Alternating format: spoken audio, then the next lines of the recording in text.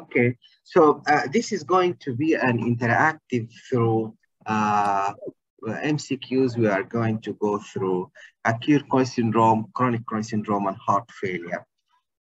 Some details about all of the three.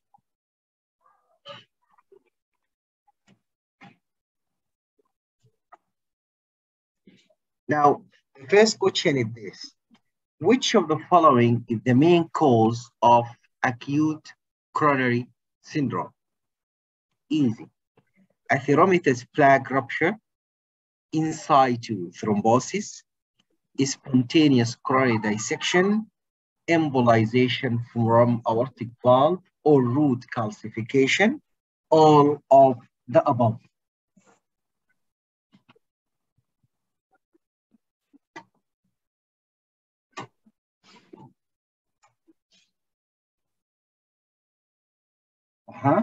Anybody?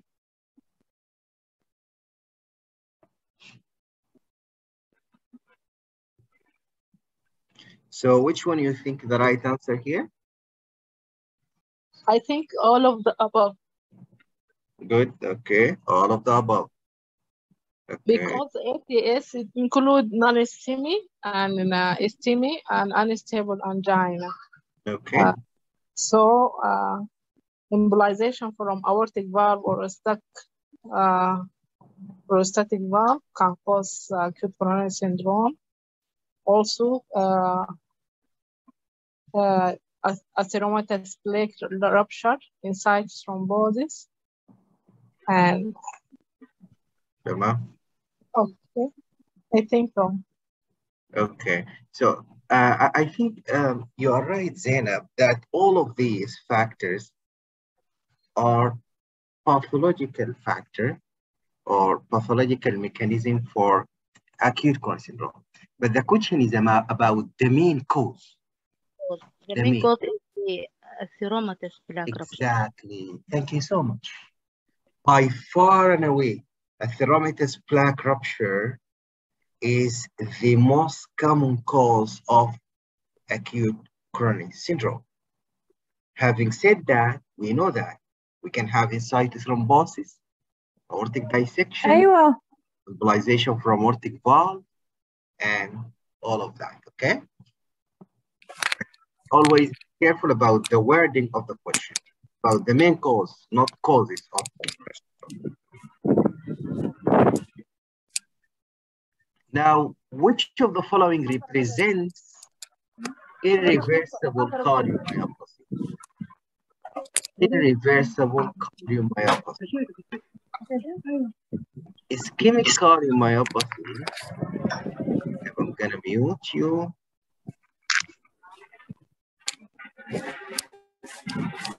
Okay. Again, which of the following represents irreversible cardiomyopathy?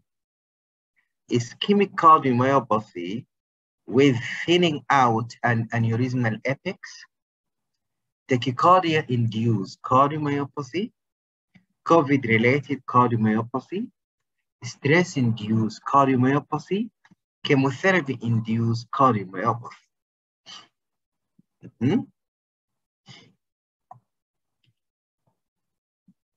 Which one?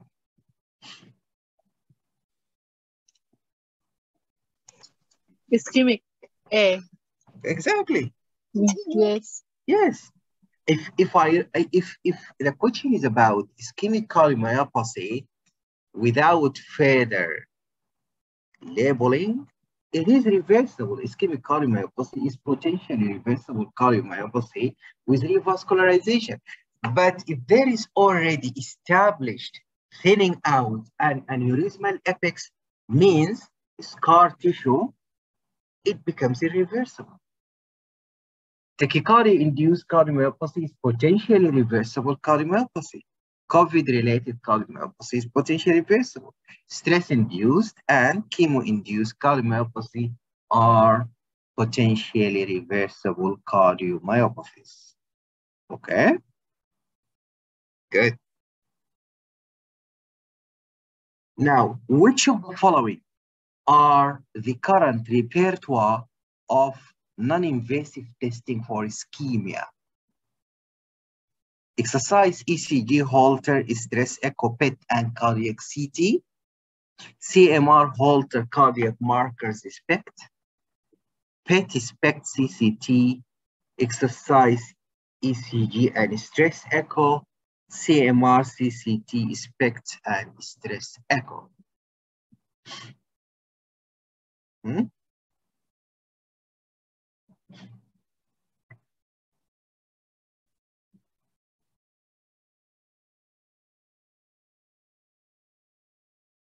I think upfront, you are going to exclude A and B because Holter is not an non-invasive testing for ischemia.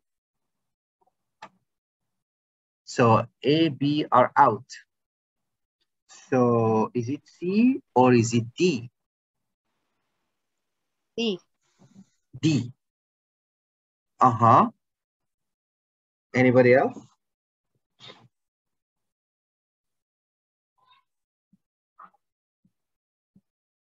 Any?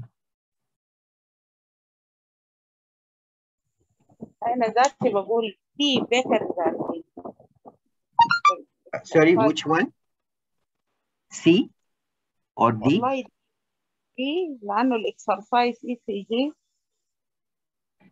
ممكن like prognosis. Yeah. So it is C, right? Yes. Okay. So if I take this one here, stress echo is 1. SPECT, SPECT, CCT, CCT. Now, PET and exercise ECG and CMR. Which one you are going to choose, C or D?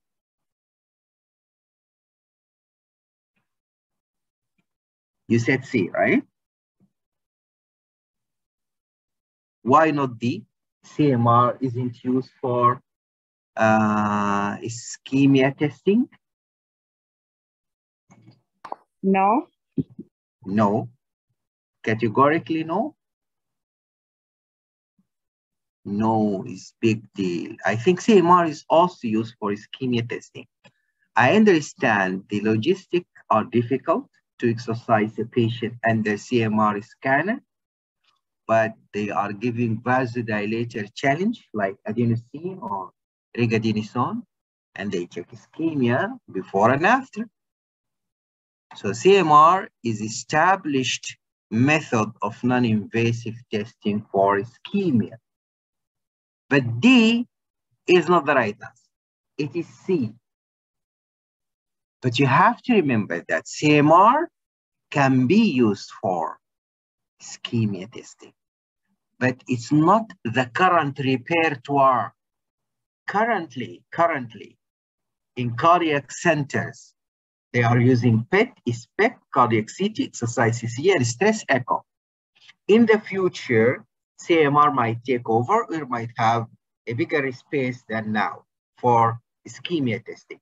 But theoretically and practically, CMR can be used for ischemia testing, but not in the current repertoire.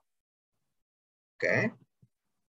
So now what we have is PET and SPECT, nuclear cardiology, CCT, exercise ECG, and stress echo. So we have 1, 2, 3, 4, 5 non-invasive testing for ischemia, and CMR might soon be the 6th one.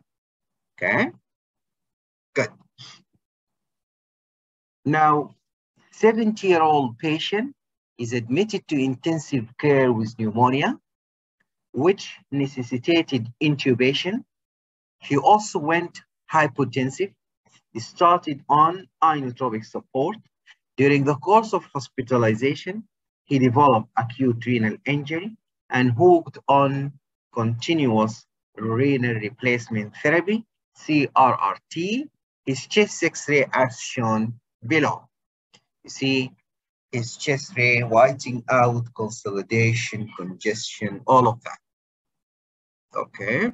Now, troponin is 0.56, then 0.94, then 1.2 over a course of a day and a half. His pro-PNP is 3,500. Which of the following statements are true? So this is a patient who is intubated with pneumonia. His chest X-ray, as we have seen, his troponin is increasing. Pro-PNP is high at 3,500. So the rising troponin level is consistent with acute coronary syndrome. Elevated pro-PNP is due to ischemic cardiomyopathy. The cardiomegaly in the chest X-ray and the elevated pro-PNP indicate severe LV systolic dysfunction.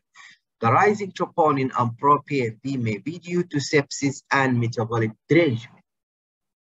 So,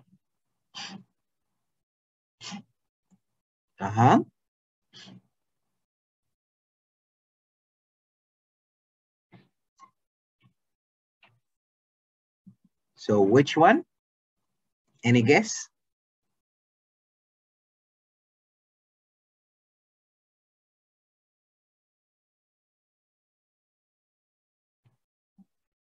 C. B? C. C. Okay, so we have C. Any other opinion? D. D. D. D. Yes. Okay. Okay, so nobody is taking A. Nobody is taking B, which is good. The rising troponin level is consistent with acute coronary syndrome, not necessarily. Although it's very tempting to assume that this patient is having acute coronary syndrome, non-STEMI or STEMI based on ECG, but it's not necessarily, because you could still have a similar rising trend with this dynamic clinical scenario of a patient who is admitted with severe pneumonia, intubated, acute renal injury. Acute renal injury can lead to that kind of, although chronic kidney failure leads usually to elevated troponin but of flat trend, acute renal injury might change the picture, and during the course of the acute injury in which the renal function is deteriorating day in and day out, the troponin might also be increasing. But if you have a stable chronic kidney disease, you assume that the troponin should be, or most likely will be, of flat trend. So, rising troponin in this case is not necessarily acute coronary syndrome. Now, pro-PNP is due to ischemic cardiomyopathy. Of course, you have all ruled this one out, and that's true because any kind of cardiomyopathy can lead to pro-PNP. Valve disease can lead to high pro-PNP, including sepsis and metabolic derangement through imposition of cardiomyopathy. Now, cardiomegaly in chest X-ray and elevated pro-PNP indicates severe LV systolic dysfunction, and this is again not necessarily.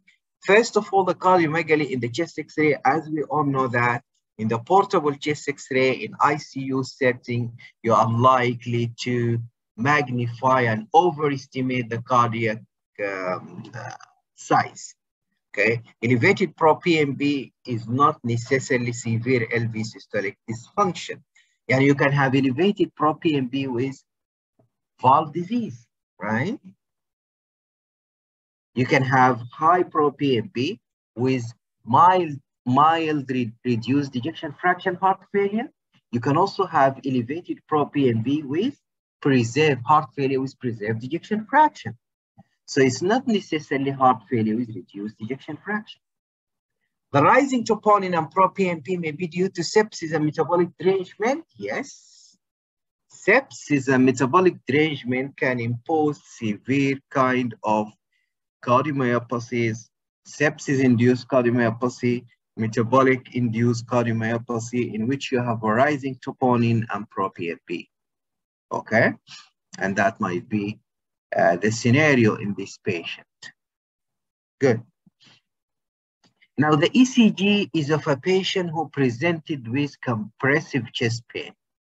Which of the following is true? The degree of ST elevation is not prognostic. Coronary angiogram will most likely reveal occluded RCA. Echo will most likely be normal. Normotroponin will rule out acute myocardial infarction. Thrombotic occlusion of the proximal LAD is revealed in coronary angiogram. Easy? Easy one? E. E. Good. Anybody else? Any other opinion? E. E. Good. E or A? You say E? E. E. E. E. E. Okay. E. So nobody is taking A. Coronary angiogram will show occluded RCA. Not right. Echo will most likely be normal. It's not right. Normotroponin will rule out acute myocardial infarction. Not necessarily. So you have chosen the right answer, which is thrombotic occlusion of proximal LAD. Yeah. So that means what? The degree of ST elevation is prognostic. It is prognostic. ST elevation indicates transmural injury. Okay? ST segment depression may indicate subendocardial injury, but ST segment elevation is transmural injury. Now, the transmural injury is more severe and more transmural, meaning including all the wall, the more you have of ST segment elevation. So if you have it like 2 millimeter, 5 millimeter, 10 millimeter, the higher the height of the ST segment elevation, the more injury is there. Okay? So this is important concept because we initially thought that it's all about the extent of ST segment elevation. I mean, the number of leads involved. If there are 2 leads or 3 leads or 4 leads of the anterior leads and stuff like that. So how diffuse or how extensive the leads are involved is definitely prognostic, and we thought that the only prognostic marker of the ST segment elevation, but not only that, even the extent of ST segment elevation is prognostic. Yani how high the ST segment elevation gets up is important prognostically. Okay. Now echo most likely in this patient is going to show regional wall motion abnormalities, hypokinesis, and or akinesis in the LAD area. Because that is transmural injury, and transmural injury is unlikely to be missed by echo. Compare that with subendocardial injury in non-STEMI, in which you can have normal echo, perfectly normal echo. In non-STEMI, echo is not going to rule out non-STEMI, but echo is probably going to rule out STEMI if it's normal. Okay, so it is thrombotic occlusion. Now, do you have any name for this degree of ST segment elevation? Tombstone. Sorry? Tombstone. Tombstone. So this is tombstoning of the ST segment elevation. So it looks like the tombstone اللي هو الحجر بتاع المقبرة اللي بيكون شكله كده. They call it like that, tombstoning. Okay? Because what is happening here, we don't actually have ST. We have the QRS complex. The R is taken and engulfed with the ST segment elevation. That's why it looks this way. Supposed to be the R is independent and we have ST segment elevation like that. But now both are, because this one is high enough, it engulfs the R. So you see it like sinusoidal wave like that, okay? So this is tombstoning of the ST elevation. Now, this patient has history of multiple PCI, readmitted with decompensated heart failure. Which of the following drug regimen should he be discharged on? Empagliflozin, valsartan sacubitril, bisoprolol and furosemide. Enalapril, bisoprolol, digoxin and furosemide. Valsartan, empagliflozin, furosemide, spironolactone. Empagliflozin, valsartan sacubitril, which is Entresto, bisoprolol, furosemide, spironolactone. Ivabradine, vericiguat, digoxin, bisoprolol, and furosemide. So which one? C. D. D. D. D. D. Okay. Right. Well done. So it's D. Now, E includes ivabradine and vericiguat, both of which are used or can be used in the treatment of such kind of heart failure, but they are a third or fourth line of therapy in case of failure of the first line therapy, which is SGLT2 inhibitor, ARNI, beta blocker, MRA, and diuretics. So we have 5 important first line medication: empagliflozin, valsartan sacubitril, bisoprolol as beta blocker, spironolactone as MRA, mineralocorticoid receptor antagonist. So this is the right choice. Okay, good. And as you see here, what type of ischemic cardiomyopathy here? As the echo shows,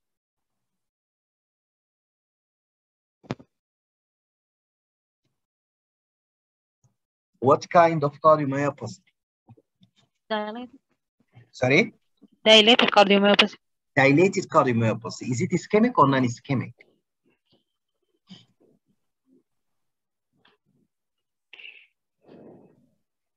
Multiple PCI indicates that of ischemic. Okay, multiple PCIs, but also from the picture on the left, you could tell me that that is ischemic cardiomyopathy. Why? Posterior wall hypokinesia. Exactly, yes. So you see here, this posterior wall is akinetic, it is thinned out, and it is echodense, indicating scarring. Okay, so you see here, compare it to the anterior septum, you see here it's akinetic, thinner, and echodense. And also there is a problem with the mitral valve here, and there is severe mitral regurgitation. But morphologically, how can you describe this mitral valve? There is what?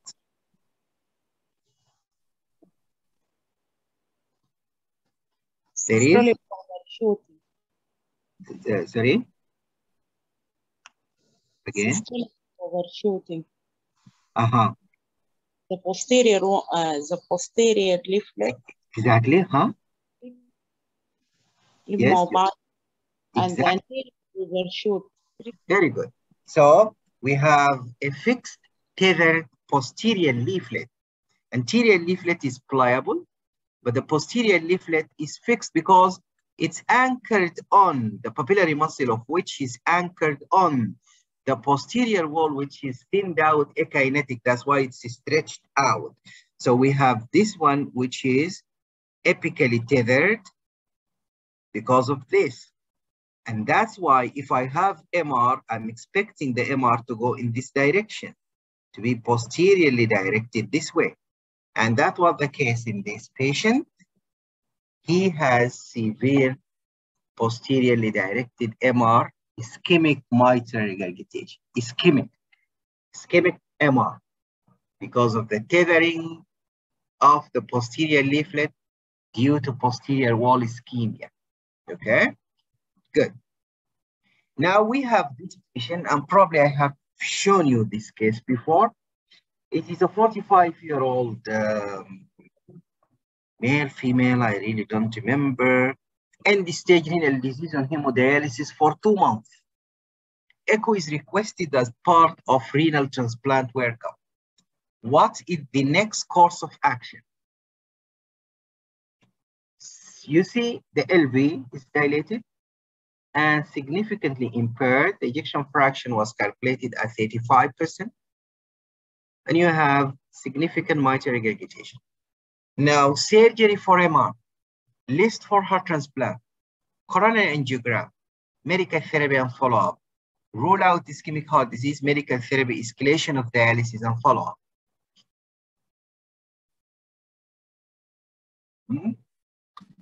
E. E. B. B. List for E. heart E. transplant. E. E. Okay. Okay, great, great. So, nobody is going for surgery for MR.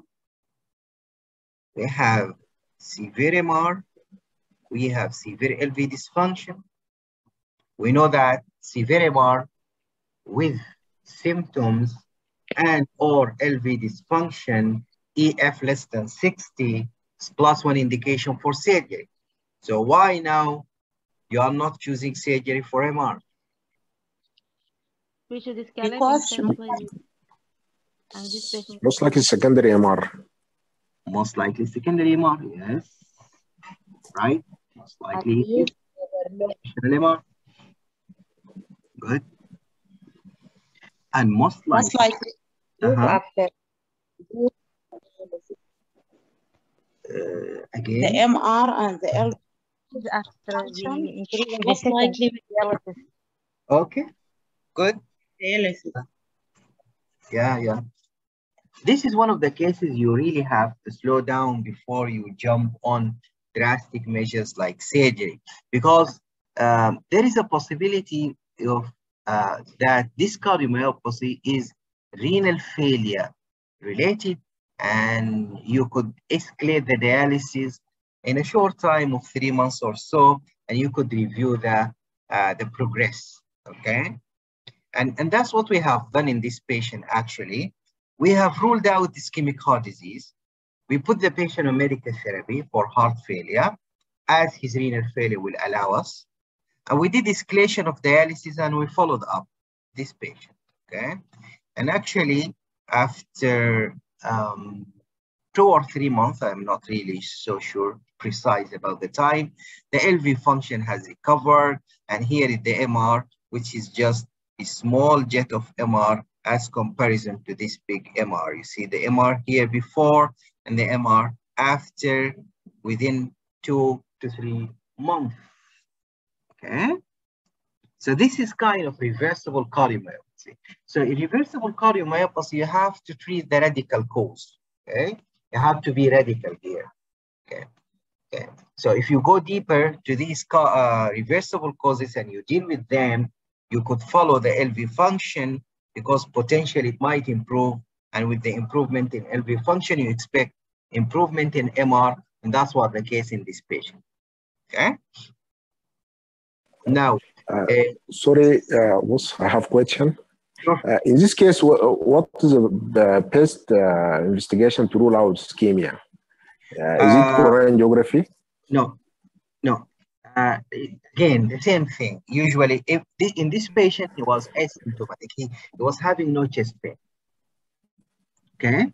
If the patient is having chest pain, like angina, okay, I think the best way to go is coronary angiogram. Or if the echo was showing regional wall motion abnormality, meaning ischemic cardiomyopathy, coronary angio is the way to go. But if the patient is asymptomatic and the echo is showing global hypokinesis, not regional wall motion abnormalities, you go for non-invasive testing. Okay, and that's what we have selected for this patient. We did nuclear, SPECT, and we ruled out ischemic heart disease. But if he is symptomatic and or regional wall motion abnormality are showing in echo, it's better to go right away for coronary angiogram. Okay, thank you.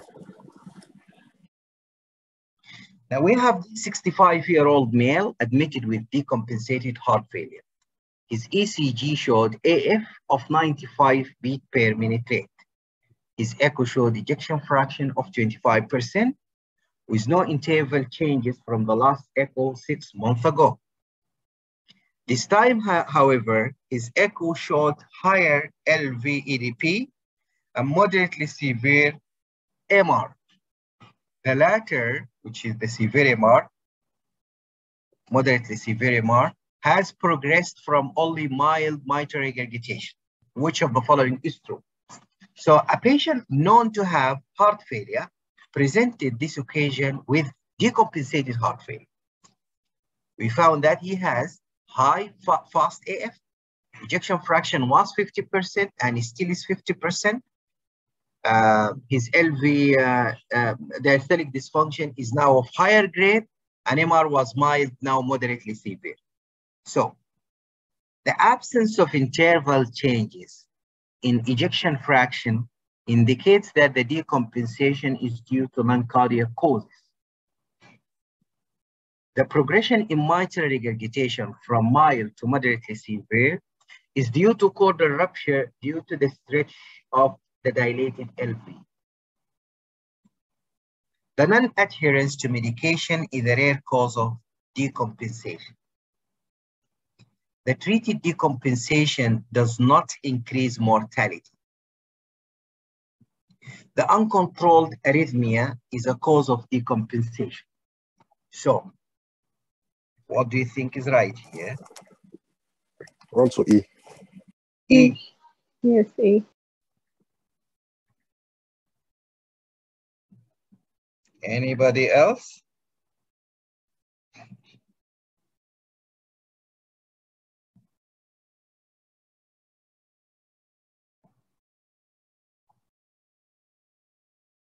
Okay, E. So now the absence of interval change in ejection fraction indicates that the decompensation is due to non-cardiac cause. That is definitely untrue, because patient, you don't expect that patient of HFrEF, when they come with decompensation, their ejection fraction is going to shift from a higher to a lower grade. No, probably their ejection fraction remain the same. Yes, there are some times when you have an ejection fraction of 40 or 35 that goes to lower than that. But in most, in the highest number of patients, what you get is the same ejection fraction, but different loading condition, different LVEDP, okay, like in this case. The progression in mitral regurg is due to chordal rupture, due to the stretch of dilated LV. Usually the progress is because of increased dilatation and annular stretch, leading to coaptation gap in the mitral valve. So the coaptation gap and the effacement of the leaflet has increased due to the dilatation of the LV. Usually it's not due to chordal rupture, it's due to the dilatation of the annulus, due to the dilatation of the LV. Non-adherence to the medication is a rare cause of decompensation. Of course, it is a common cause of decompensation. That's why with any decompensation, you have to inquire about adherence to medication. Is the patient taking his medication appropriately and in appropriate time? So the appropriate amount of medication in the appropriate time, you have to inquire and ask about that. You also have to ask if the patient is having medication, over-the-counter medication, or otherwise that might decompensate him or her, like non-steroidal anti-inflammatory drugs and stuff like that. You also have to consider that infection is a common cause of decompensation, arrhythmia, ischemia, all of that. So you have to put in consideration the causes of decompensation. Okay, so in decompensation, don't direct your resources only to treat the decompensation. You have to see why this patient decompensated in the first place. And adherence or lack of adherence is a common cause of decompensation. طبعا adherence and compliance and adherence. Which one you think is right word? Compliance or adherence? You say that the patient is compliant to medication. The patient is adherent to medication. We used to say compliance and compliant, right? Right? But this word is dying away and is replaced by adherence and non-adherence or lack of adherence. Why? لأنه compliance معناته إيش بالعربي؟ compliance معناته الإذعان. adherence معناته الالتزام. فكلمة الإذعان فيها ديكتاتورية شوية لما تقول إنه لأنه الميديكيشن دي is never about إذعان المريض. It's about a dialogue you made with the patient, okay? An informed consent you make with the patient. You have to inform him so well about all these medications, how they do, what are the potential expected outcome, and all of that, okay? So this kind of dialogue may make it adherence, iltizam. He will be committed according to the information you convey to him. It's not about guardianship or you are paternalistically imposing orders and instruction on the patient. That's why the word compliance, which means that iz'an, is out, and adherence is the right word for this description. The treated decompensation does not increase mortality. Unfortunately, any decompensation adds to the mortality, even if treated well and the patient is discharged from hospital. So the uncontrolled arrhythmia is the cause of decompensation in this patient. That might be the right answer, which is the right answer here. AF, fast AF is a reason or a cause of decompensation in this patient. Now, again, we have seen this slide over and over that we have heart failure with reduced ejection fraction, with mildly reduced ejection fraction, with preserved ejection fraction. So if ejection fraction is lower than 40, that is HFrEF. If it's more than 50, that is HFpEF, and in between is mildly reduced. But I told you before that we also, they might add heart failure with super or supranormal ejection fraction. Supranormal ejection fraction, which is defined as ejection fraction more than 65. So a fourth column might come here, the fourth column, and it is called heart failure with supernormal ejection fraction, in which the ejection fraction is more than 65. Why this distinction? Why this distinction? Why? Yani HFpEF is from anything above 50, including 60, 65 and above. Why they made this distinction, we will see in a bit. Now, in terms of mortality, HFpEF is as fatal as heart failure with reduced ejection fraction. So in terms of all-cause mortality, you see all-cause mortality here, HFpEF and HFrEF are equally fatal. But in terms of cardiovascular mortality, HFrEF is more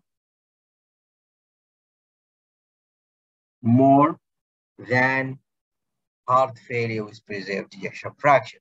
What does that mean? This is an important thing you should know, okay? You might be asked about this. So in terms of overall all-cause mortality, all-cause death, HFrEF and HFpEF are equal.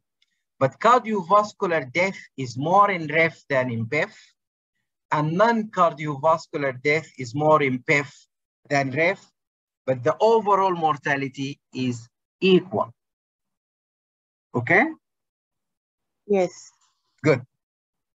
And this is, you see here, this is the cardiac mortality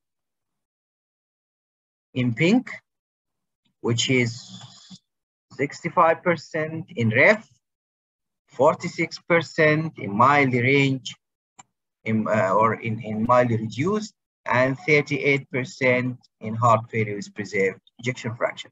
But other causes like respiratory, cancer, sepsis, renal failure, stuff like that, are more in PEF than REF.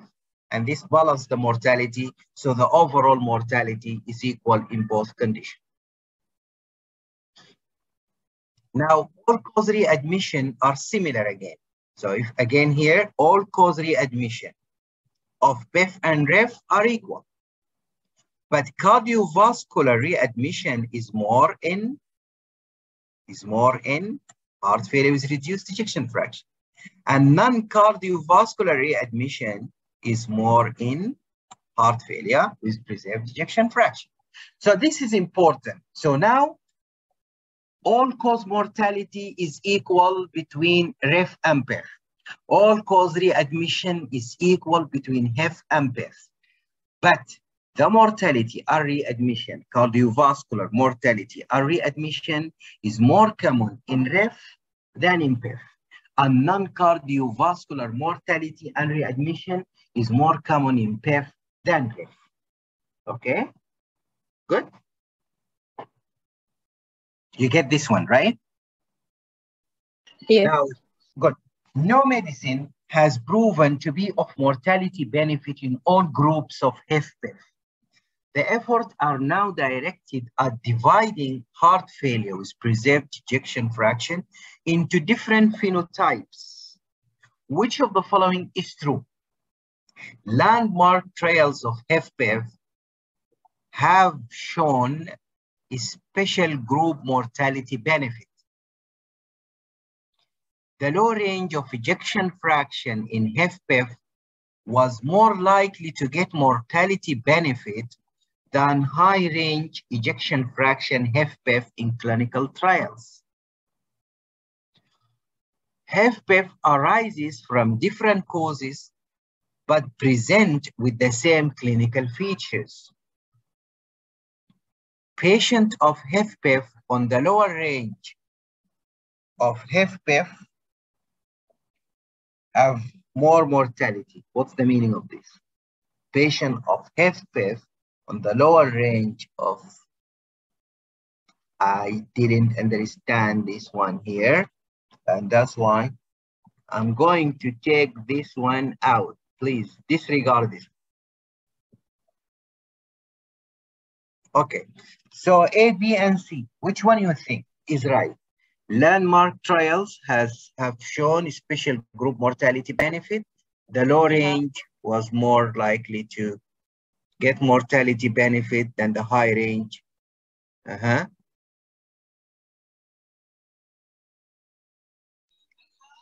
see. Here, there is no only one answer, by the way. There are two right answers and one is wrong. So which one?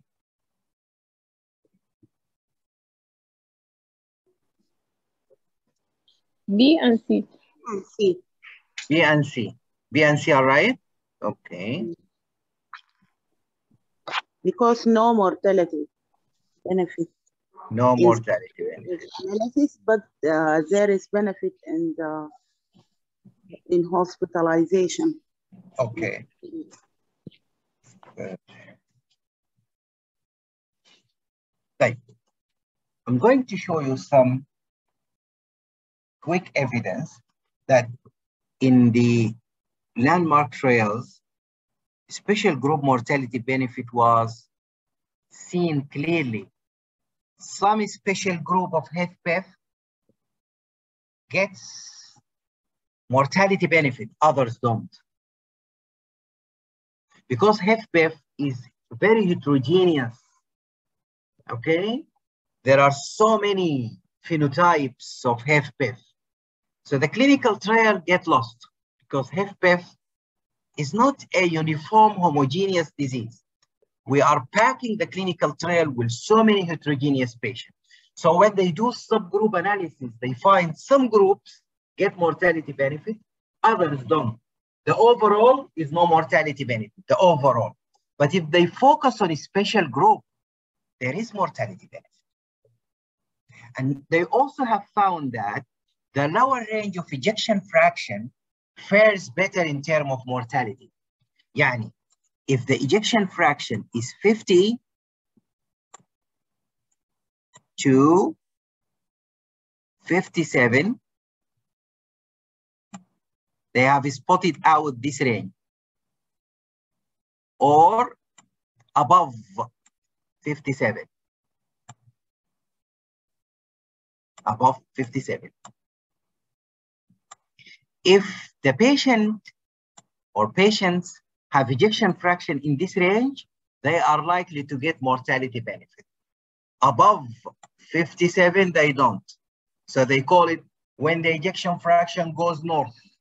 As the ejection fraction goes north, north means 57 and above.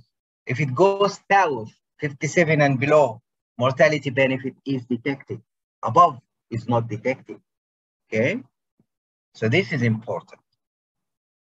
Now, HFpEF arises from different causes and present clinically different as well. Even the clinical presentation of HFpEF is different. So HFpEF is different in the etiology and presentation. Now, I have shown you that this one here, they are probably gonna add HFpEF with supernormal. Why is that? Because if the ejection fraction is here, 60%. Let's say that here is 60%. As the ejection fraction goes up, goes north, mortality increases. As it goes south, the mortality increases. But it increases here if it reduces, becomes severe LV dysfunction. Okay? That means what? Ejection fraction that is too high or too low, both are bad. That's why patients of an ejection fraction above 65, they have higher mortality than patients lesser than 65, but more than 50. If you start to get a ejection fraction lower than 50 and downward, the mortality increases. So it is between 50 and 57, which is the good ejection fraction in HFpEF. Above that, that increases the mortality, okay? So high ejection fraction isn't good at all. Now, if you see here, there are so many studies. You have probably known some of them. The primary endpoint in HFpEF, which was mortality, were all neutral. You can see here, for example, this is angiotensin neprilysin inhibitor in heart failure with preserved ejection fraction. That was Paragon. You see here, death between valsartan and sacubitril valsartan is the same. But hospitalization and death both together is better in Entresto. Hospitalization is better in Entresto than valsartan. So in terms of hospitalization for heart failure, valsartan, sacubitril is better than valsartan. In terms of hospitalization and heart failure, okay, in terms of hospitalization and death together as a composite endpoint, sacubitril valsartan is still better than valsartan. But if we take death alone, mortality alone, no difference. So you could consider that Paragon was negative trial as to mortality in all groups. Again, Emperor preserved, which is empagliflozin in heart failure with a preserved ejection fraction. Look here at the cumulative incidence, which include hospitalization and death. There is a difference between the two. But cardiovascular death alone is no difference between empagliflozin and placebo. So mortality alone, no difference. But mortality hospitalization as composite endpoint, it's better in empagliflozin. So far, so disappointing. But signal in triad of special beneficiaries. Look here. In this emperor preserved, look at the ejection fraction from 50 to 65 and from 45 to 65. This ejection fraction.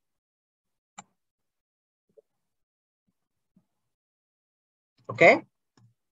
You see the benefit is better in this ejection fraction from 45 to 64 compared to ejection fraction above 65. So again, here you can also see that ejection fraction in this range has shown a better outcome with empagliflozin than placebo. This is in terms of mortality. And this is hospitalization.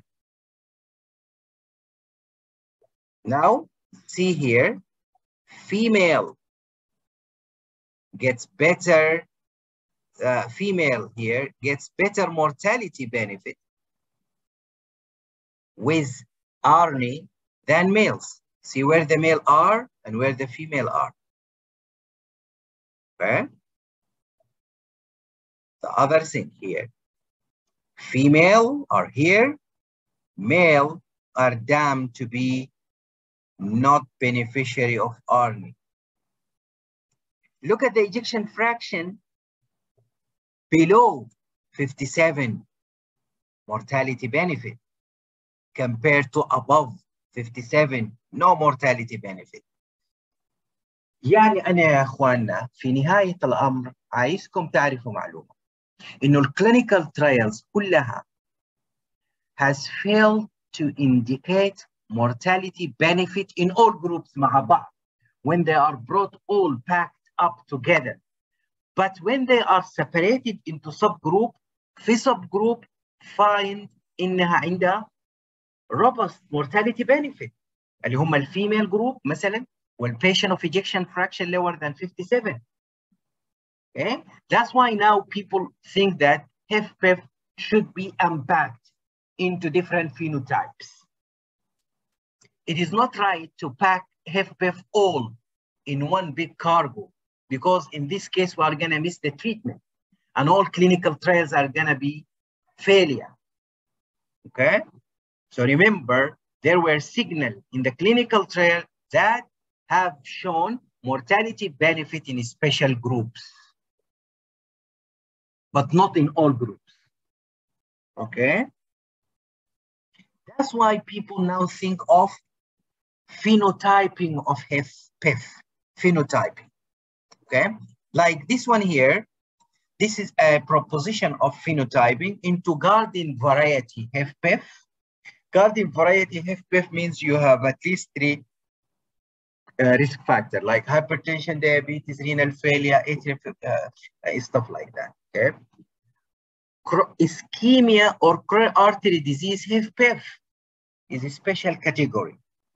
Right heart failure HFpEF, HFpEF that present basically with right-sided heart failure.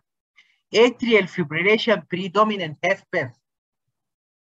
Who come like HFpEF in which you do echo and you find big chunk of muscle, severe or moderate LVH. High output HFpEF, valvular HFpEF.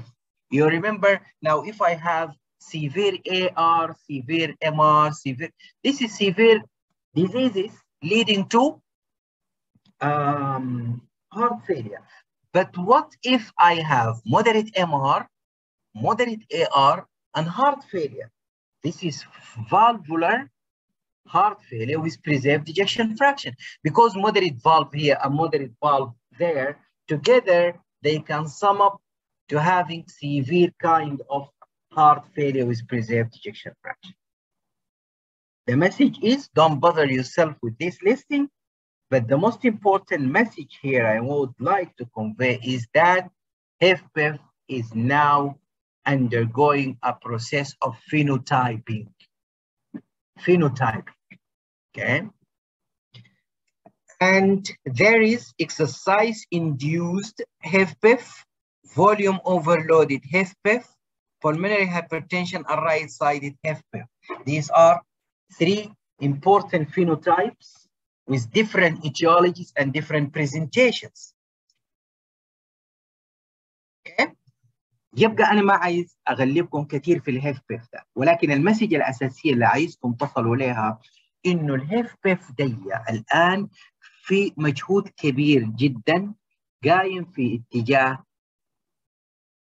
no longer to consider الHFpEF إنه a single disease entity ولكنه heterogeneous and therefore we have to phenotype it إنه HFpEF كده HFpEF كده HFpEF كده HFpEF كده.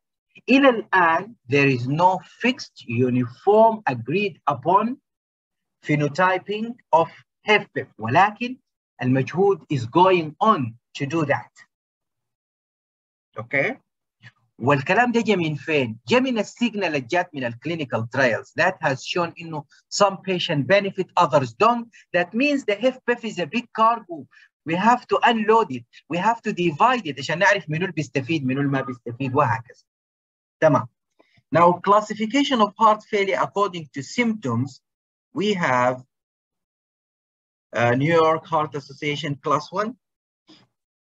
I remember one of the question in the oral exam for our fellows was about what is NYHA classification. And believe it or not, it was a fatal question asked by one of the difficult examiner. I wouldn't like somebody to be failed because doesn't know what NYHA stands for. But remember, the abbreviation we are using are important. So you have to know exactly what you are alluding to when you use these abbreviations. So NIHA, we say NIHA class, NYHA class. So you have to know this is New York Heart Association classification. And this is, we know, NIHA class 1, 2, 3, and 4. And we know what does each one mean. Now we have also staging A, B, C, and D. A means at risk. What's the meaning of at risk? Yani the patient has no symptoms of heart failure, has no structural heart disease, but is diabetic, hypertensive, had ischemic heart disease. This is called at risk of heart failure, and this is stage A heart failure. Now stage B, asymptomatic structural heart disease. يعني إذا البيشنت عنده LVH, عنده valve disease, or عنده poor ejection fraction, but asymptomatic, this is class B. Class C, it has the same structural diseases, but with symptoms this time. Now, end stage terminal refractory to standard therapy is class C. Okay, so this is important. We also have a classification of heart failure according to the level of congestion and perfusion. Into warm and dry, the best, cold and wet, the worst. And in between, we have warm and wet, cold and dry. Okay, so you have to test for the warmth and the circulation, and the wet means the level of congestion. So cold and wet means the patient is hypoperfused and congested. Warm and dry means the patient is not hypoperfused and not congested. Okay. Now, what are the most common cause of cardiomyopathy? By far, it is ischemic heart disease, valve heart disease, and idiopathic cardiomyopathy. But the list is long.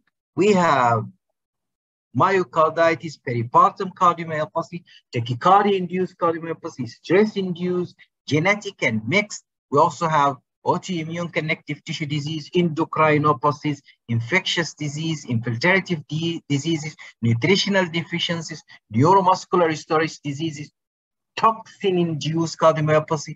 So the cardiomyopathy can be caused by a host of factors, okay? But the most important causes of cardiomyopathy we encounter in clinical practice basically relates to ischemic heart disease, valve, and idiopathy, okay? Now, tachycardia-induced cardiomyopathy, what do you know about this?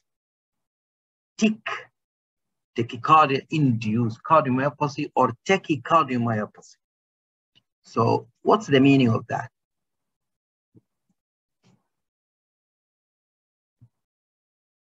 Any idea?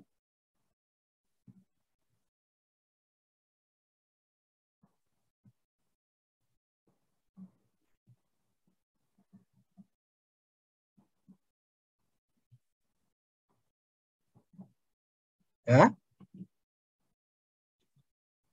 Hello, are you following me?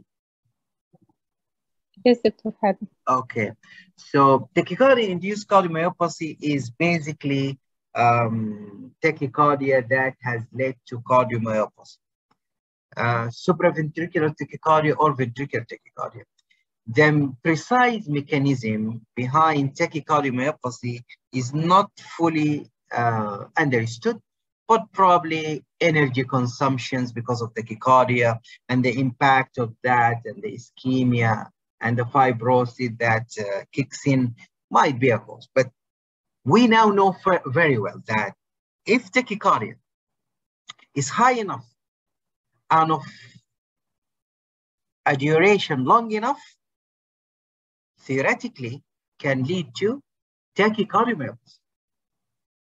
Okay, and you see this is a patient of PVCs in couplets, and you see that upon presentation, the LV was dilated. 2 months after ablation of VTAX, it became better and much better 1 year post-ablation. That was tachycardia-induced cardiomyopathy. The problem of tachycardia-induced cardiomyopathy sometimes is hard to diagnose prospectively. يعني صعب تقول إنه البيشنت ده عنده tachycardia-induced cardiomyopathy.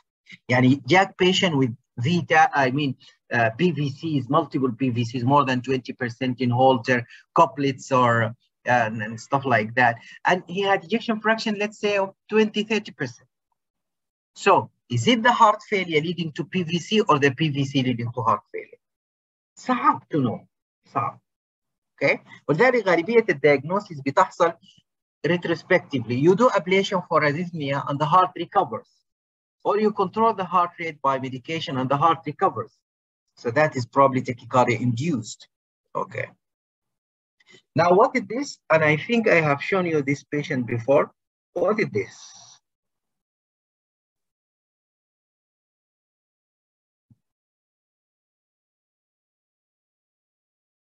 Again.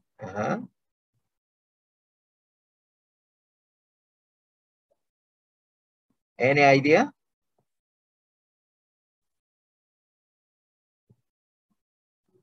There is apical hypokinesia. Yes, great. Okay, what else? I'm so sorry, I don't know. I couldn't hold the picture. I don't know why.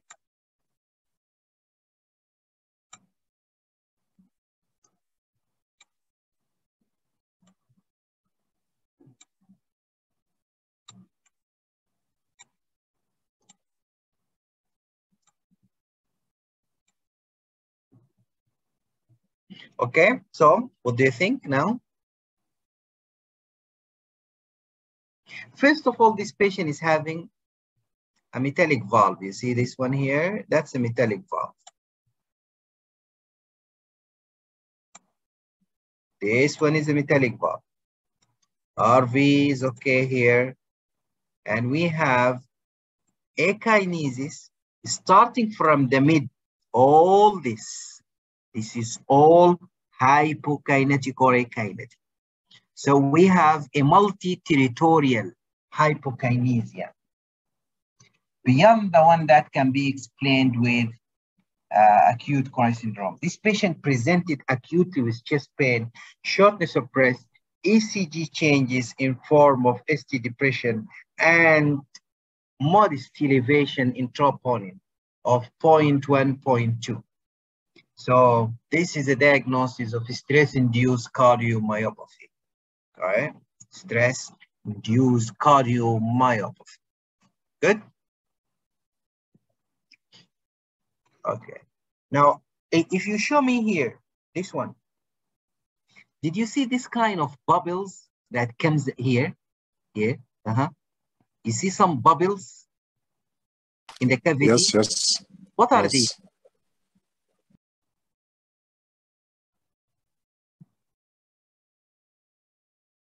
What are these?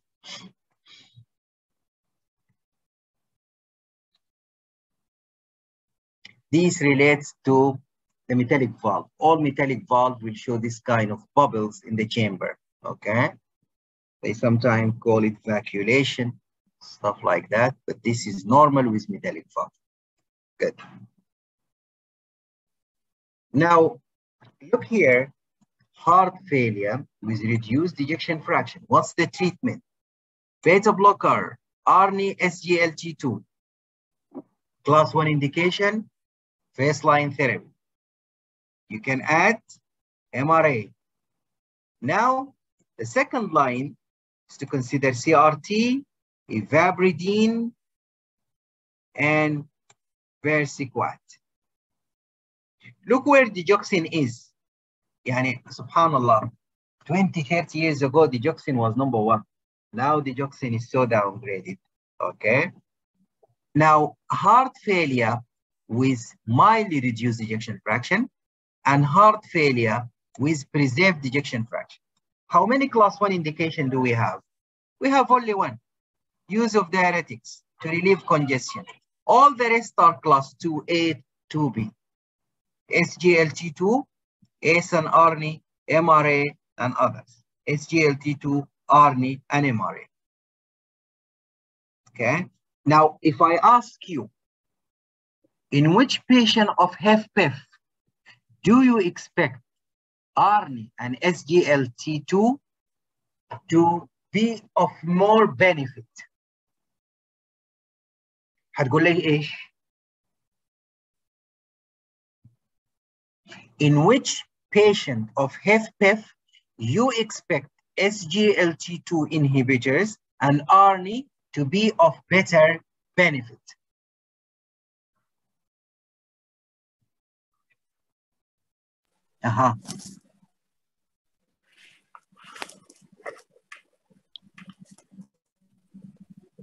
Which one?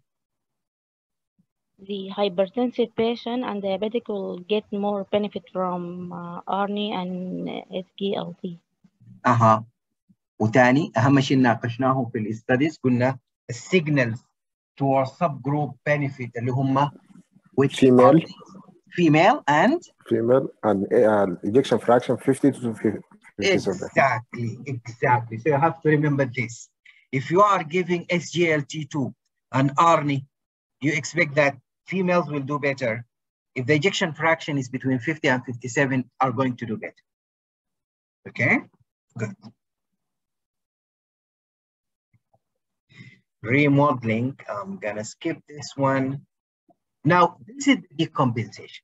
You see, with each decompensation, you go so down, but with the recovery and discharge from hospital, you are never back to the baseline. You lost the baseline once and for all, and you set a new lower baseline.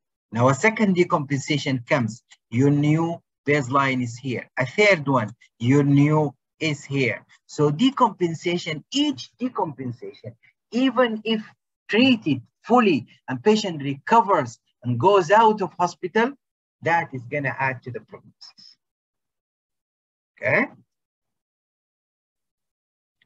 Now, if we have secondary MR, remember now in the guidelines, we have transcatheter edge-to-edge mitral valve repair, edge-to-edge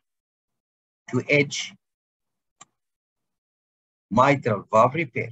They call it TEER,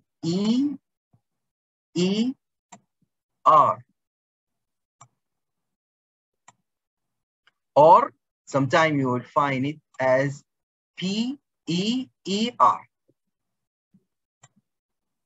Okay, whichever. TEER or PEER. TEER means transcutaneous edge-to-edge repair. PEER means percutaneous edge-to-edge repair. That's it. That's it. That means mitral clip. Mitral clip.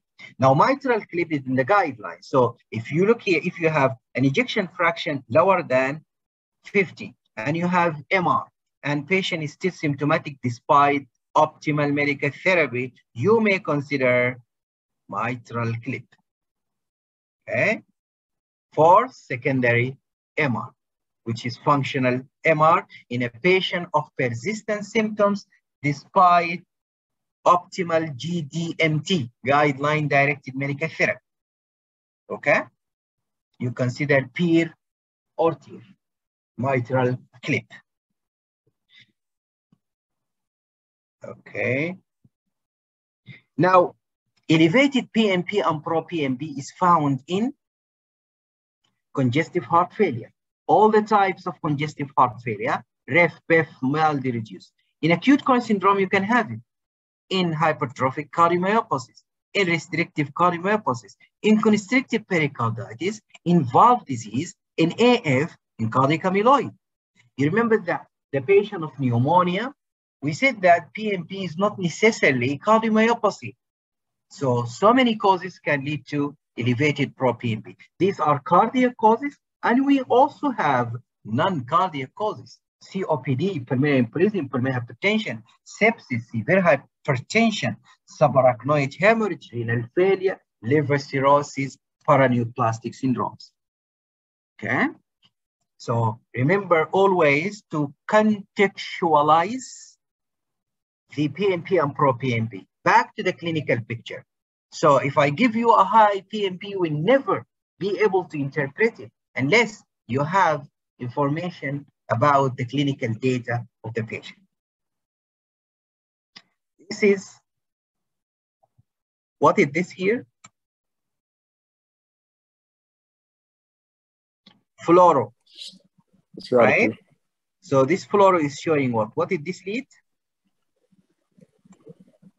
RV lead. RV lead, yes. Okay. And what is this? RA lead, right? And what is this? LV. Sinus. Okay, or coronary sinus lead. And what are these? External wires. Good. You could also see it here. This one, and this one. And of course, the ICD lead is marked with this coil here. So if you see this coil and you say this is a pacemaker, you are big wrong. This is ICD lead. So ICD is marked with a coil. There is a coil. Pacemaker lead, ما فيها coil there. Okay, we will see the screw here, but not this coil, not this coil. Okay.